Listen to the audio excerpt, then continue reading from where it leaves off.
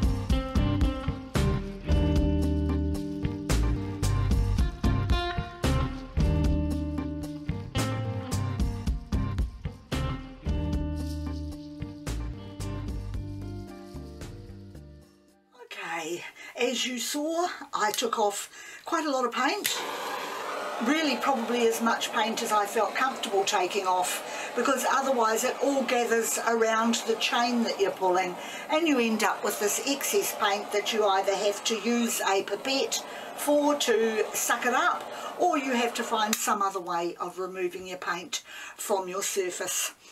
So now I'm going to get my chains, and this is where it gets quite grubby, but that's part of doing paint pouring. I'm going to start with a large chain, and I'm going to run it through my paint here, and I'm going to lift it and put it onto my painting, just sort of in a random pattern to see what I can get from it. And I have a little plastic flat knife here. I'm just going to run this down. I prefer to do it this way rather than dribbling the paint over it, because I feel better, more in control this way of what I can do with the chain. Yes, it's mixing it all in and making it quite globby, but that's part of the fun also of seeing what sort of a pattern I can make from this. The other thing, of course, I'm experimenting with is, because it's extreme sheen paint and it's well known, particularly the gold, for creating some really great cell action, I'm interested to see what sort of result I'll get in the way of cells from running this chain through the paint. My base paint hasn't got any dimethicone or silicone in it, although it has created a few little patterns. I think that's probably from the phthalo green. I tend to get a film on that when it's been sitting for a while, so I mix it in, and I think that might have something to do with it. So I need to lift up my chain and be able to put it down, hopefully without too much mess, and make a pattern across my board.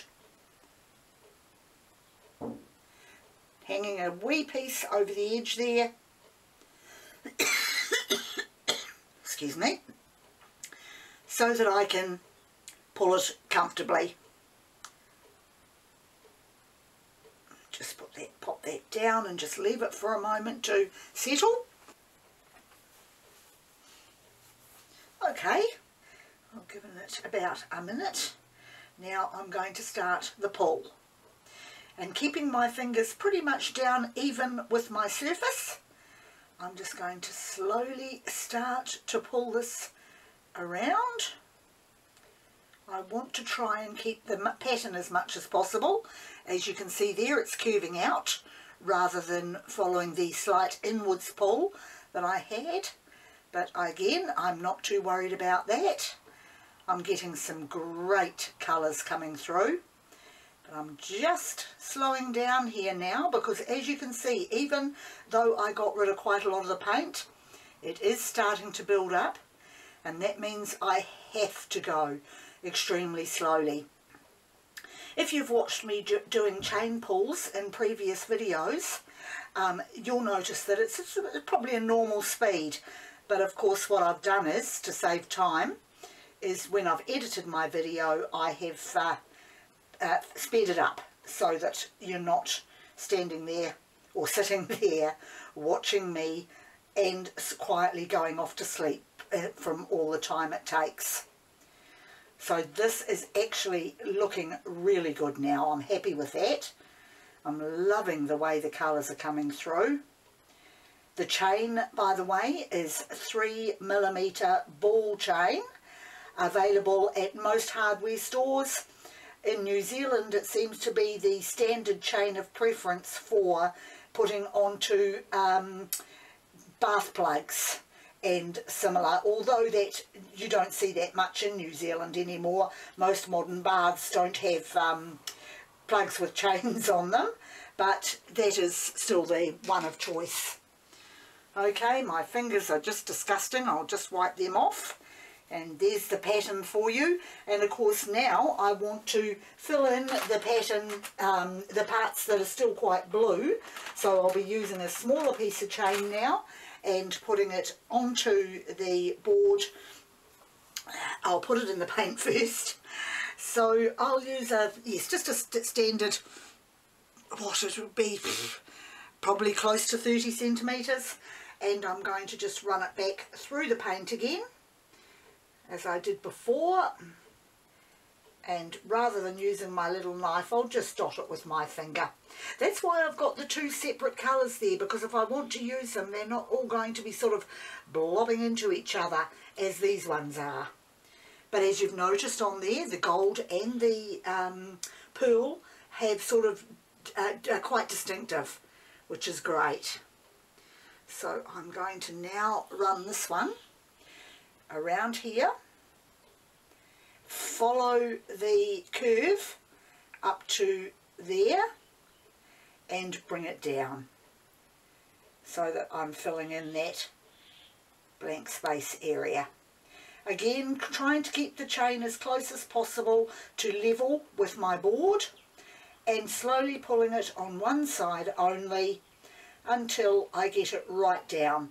The beauty of doing it from the inside to the outside edge, of course, is taking off any excess paint that would otherwise glob up around the chain. And down. And there I have my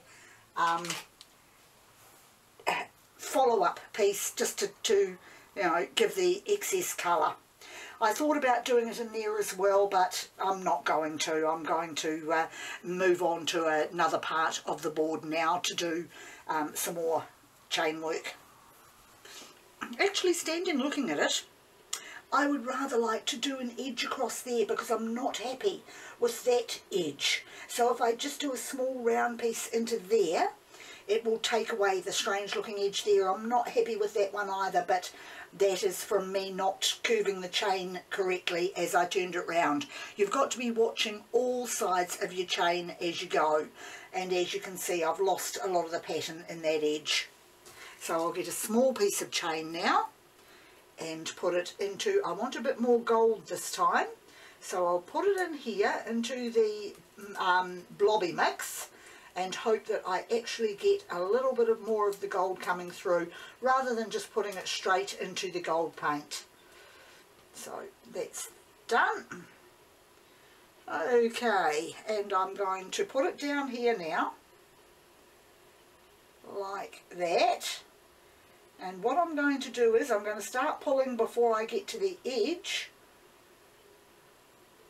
and then when I get down near the edge, I'm still holding on to both ends, I will start to pull it from that side, and that gives you the more of a feathered edge on both sides rather than just on one. I've got a drip on there, so I'm just going to take it off with a small piece of chain.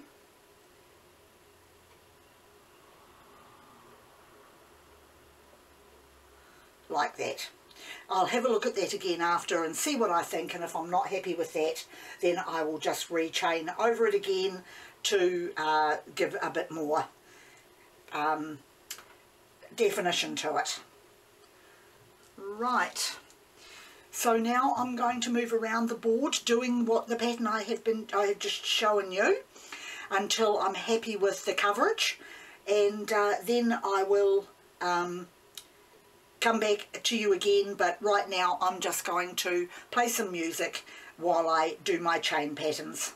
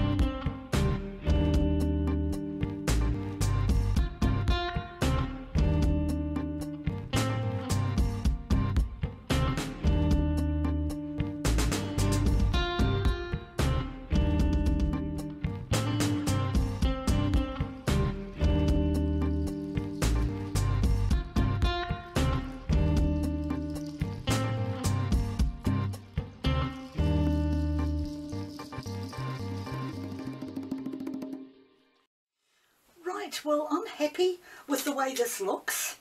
I'm not going to stop here because I want to try doing some curly whirlies, but I'm just going to get out some of these bubbles and then try doing a curly whirly or two to see what I get, and that's just by using the smallest chain and sort of wiggling it around in the paint, because I love to experiment. It could be a complete disaster, but I want to try it to see how it works out. I want to do it in this area where there's sort of the little almost cell type action going on there, possibly one up here and another one here. So I'm going to put a small chain into the paint and sort of mix it up. I want some gold and I want some white, or pearl I should say, and then do a curly whirly or two onto the board, my signboard surface, and yep, just see. I don't know how well it'll work, as I'm saying, because I have to work it from the inside out to take off the excess paint. I could have a lot of fun with it.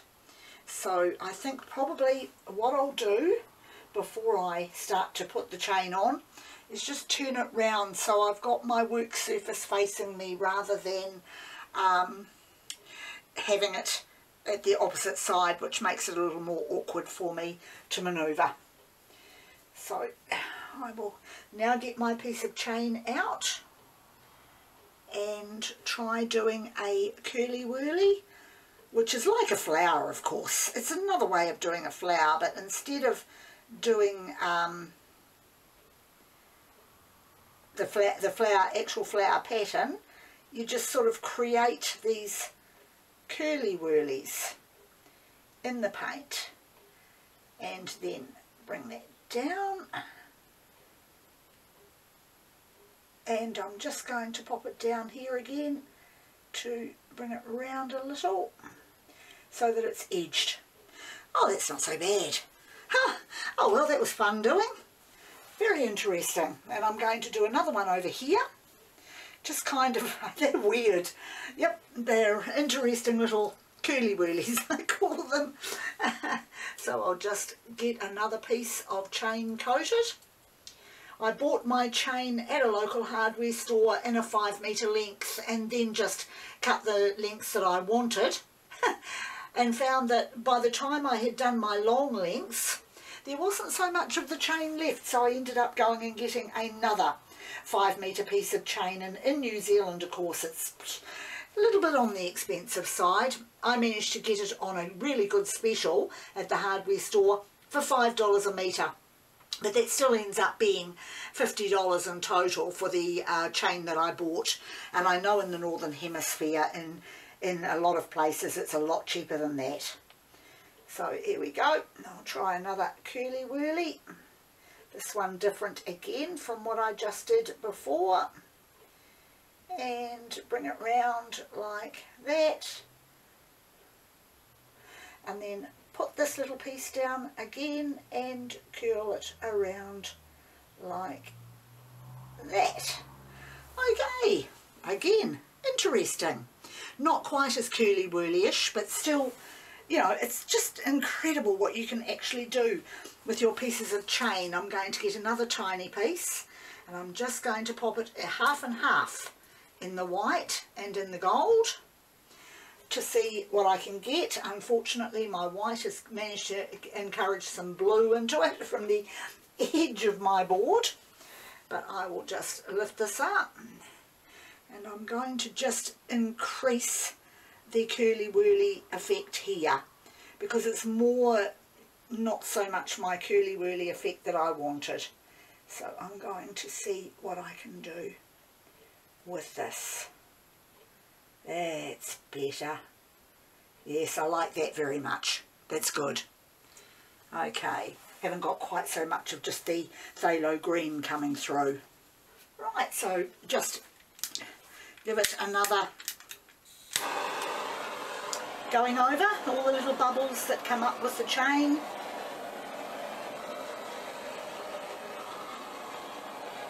That's just so pretty. I'm very, very happy with that. I'll turn it around the way I want it to be. Then I'll get my gloves on and I will bring it up to the camera for you to get a closer look at. I'm very happy with that. That's really pretty. That's how I like to do chain work. Before I bring the picture up to the light, I'm going to just move it out of the way slightly. I just want to show you that the paint that I have in the melamine tray there will not be wasted. I'm going to get the smallest of my scrapers and a small ice cream pot, and I'm just going to scrape the paint from the tray into the pot to save it. Because it's extreme sheen paint and it's very, very expensive here in New Zealand, I don't want to waste any of it.